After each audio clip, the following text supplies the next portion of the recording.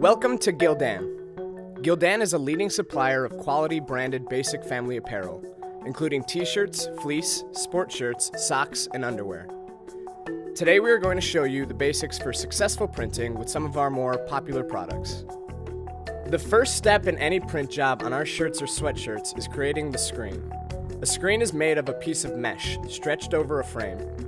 A stencil is formed by blocking off parts of the screen in the negative image of the design to be printed. That is, the open spaces are where the ink will appear on the substrate.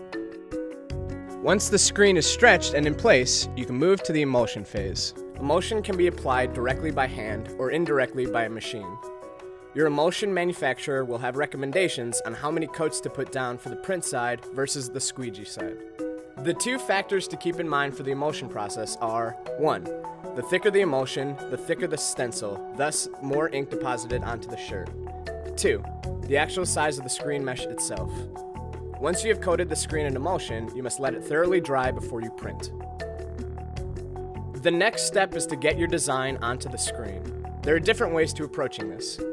You can print to film using a printer, take the film and tape it to the screen, then seal that film to the emulsified screen using a vacuum process.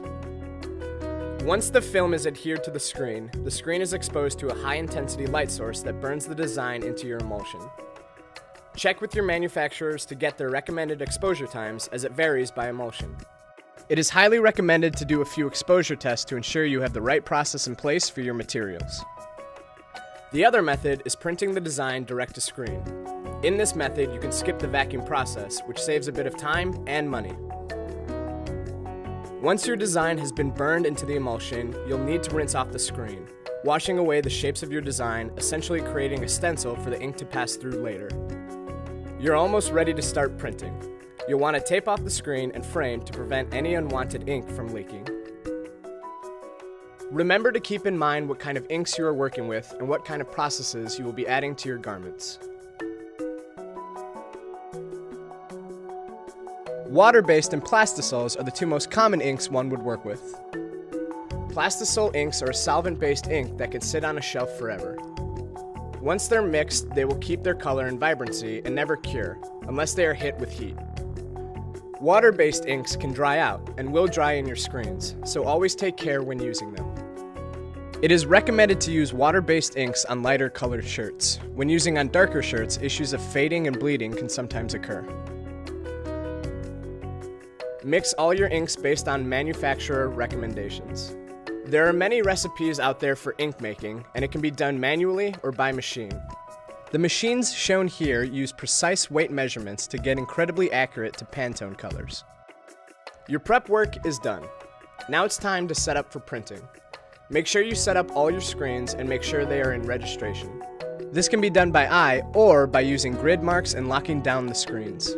The number of screens you use will depend on the number of colors for the job, the kind of processes you are adding to the garment, the color of the garment, and the material the garment is made from. Once your pre-registration is done, you may start applying the appropriate inks to each screen. When the ink is on the screen and ready, a squeegee will help push the ink through the screen and the openings you created earlier and transfer the ink directly to the garment. This can be done manually with a hand squeegee or by machine with the use of a flood bar.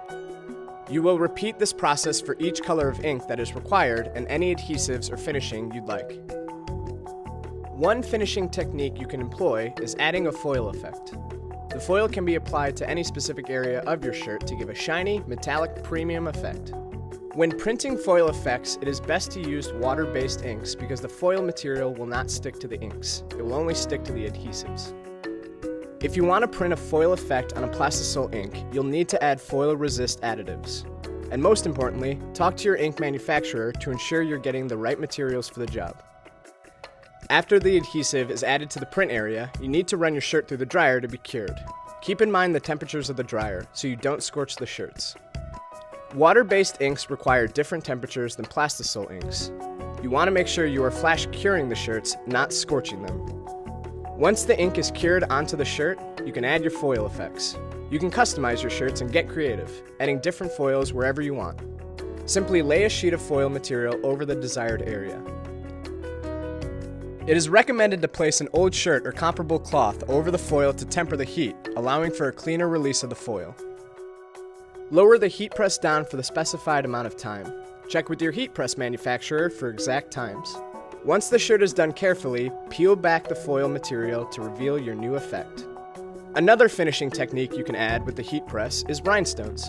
Rhinestones are available in many shapes, sizes, and colors and can add value to any finished garment.